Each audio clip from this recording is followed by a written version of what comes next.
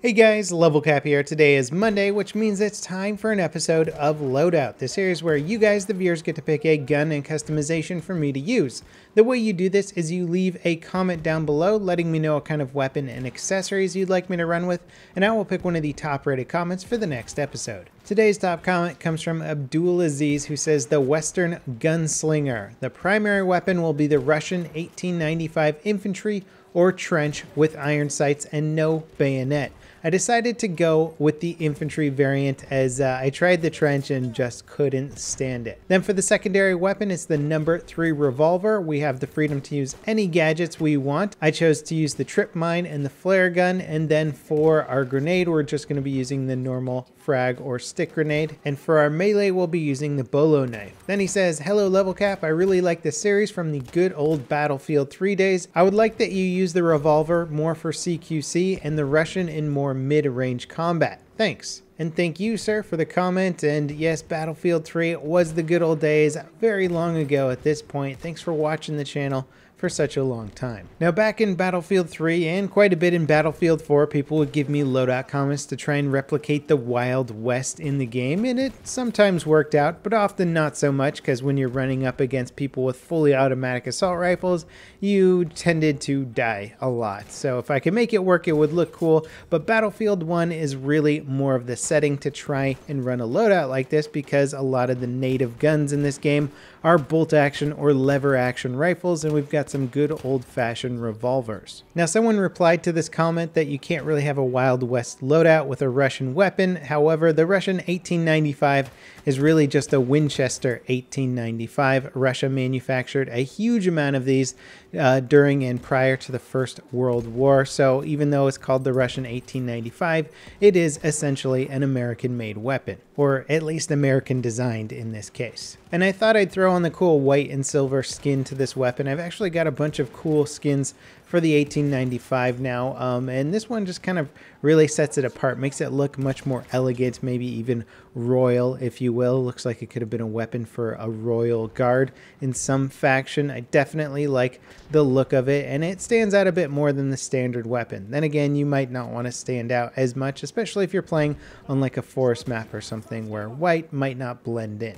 Now, I mentioned trying out the trench variant of this gun, and the interesting thing about the 1895 is that the difference between the Russian 1895 infantry and the Russian 1895 trench is a completely different weapon. They're going to perform entirely differently, have different rates of fire, different damage models altogether. I know they're going to look identical for the most part, but they're not going to play identical. And the thing that the Russian 1895 trench does is it allows you to fire incredibly fast, 124 rounds per minute. Way faster, over twice as fast as the Russian 1895 infantry. The problem is that it doesn't have any sort of one-shot kill potential, and the damage drop-off is pretty severe. It does 79 in close quarters and then drops off to 40. So that means I was like 3-shotting people at further ranges, which for me, for a lever action rifle, is really not acceptable, and it makes it very difficult to use. It is fun and kind of cool, but very far from effective. Now, the 1895 infantry has the exact same damage drop-off as the sniper, which means it starts off doing 80 damage,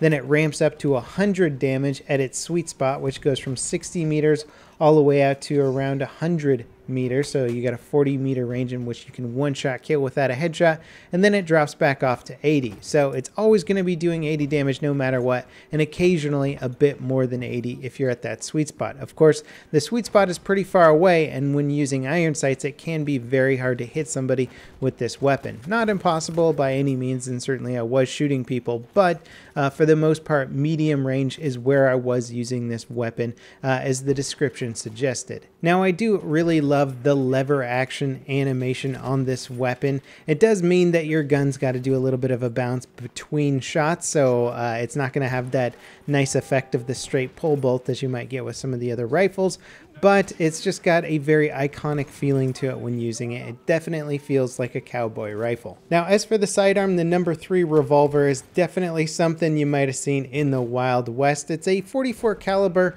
revolver, although it's not like the 44 Magnum. That's a bit of a bigger round than this one, though it doesn't mean it can't do a lot of damage. In fact, this revolver will do 53 damage in close quarters, though it has a very steep drop off. So as soon as you start going slightly beyond close quarters, you're not going to be doing 53 anymore. It's going to drop off drastically. So you don't want to use it at long range at all.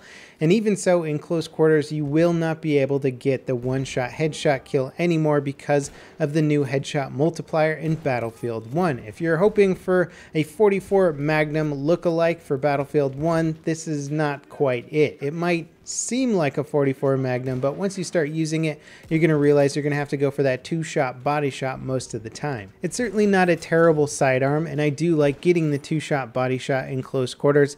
The point at where this weapon really starts to disappoint is once somebody just gets a little bit further away from you. Not only is the damage going to go way down, but the muzzle velocity on this gun is painfully slow at 210 meters per second, which means you're going to have to lead like crazy just to get a little bit of a distance shot. Now, admittedly, running with the golden number 3 revolver skin on this gun does make it feel a lot cooler when you're running around with it. It just glistening everywhere you take it. It looks like a very special weapon, though I don't think it would be even close to my top choices of handguns when it comes to running with anything for a sidearm. I mean, I'm so used to the 1911, but man, is that gun far more effective than this one. However, if you can guarantee your body shots, this one will drop people pretty damn quickly in close quarters. It helps though if they're not returning fire. And as the loadout suggested, I should be using this in close quarter engagements anyway, and in fact I prefer using it over the Russian 1895 in close quarters simply because it's a bit more of a guaranteed kill. It shoots faster and it does enough damage to 2-shot in close quarters. I'd have to do the exact same thing with the Russian 1895. It doesn't really make a lot of sense to try and body shot somebody with the Russian 1895 in CQB and then switch to the sidearm, because the switch process is pretty much longer than just getting 2 shots off with this pistol instead. So it just makes sense to run with this out if you know you're going to be running into somebody very close. And like all revolvers in the game, the hip fire is pretty darn decent. So if you got to throw on that gas mask, almost guaranteed switch to the revolver, you'll have a much better chance of coming out on top. Now, I recorded all of my gameplay in the Operations game mode. I used to record a lot of my loadout gameplay in TDM game modes back in Battlefield 4 because it was an easy way to get a lot of infantry kills and show some cool footage.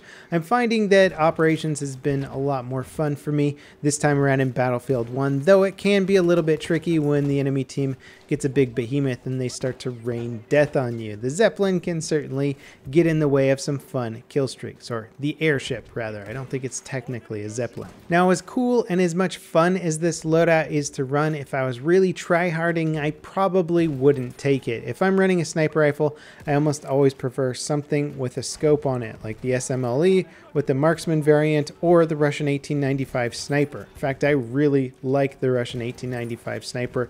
It's one of my favorite sniper rifles, so getting rid of the scope really makes it hard for me to just deal with having to 2-shot most people when I could just be aiming for the head, but it's so hard to do with iron sights. In fact, I had a lot of stationary targets that I was just missing the headshots on because it's really hard to line up with iron sights in this game. As for sidearms, I've already kind of said it, but I'd much prefer the 1911 over the number 3 revolver. It's not to say that the number 3 isn't fun. This is definitely a very fun loadout, but in terms of just try-harding and being as effective as possible, the 1911 is my go-to when it comes to consistency. The Frommerstab is also a great sidearm for the recon class, and a lot of people also like the Mars if you need something that can do a little bit more damage at further ranges. Something that I do find a little bit funny about some of the sniper rifles is that their sweet spots are so far away on some of them that it doesn't make a whole lot of sense to run iron sights. Irons make the most sense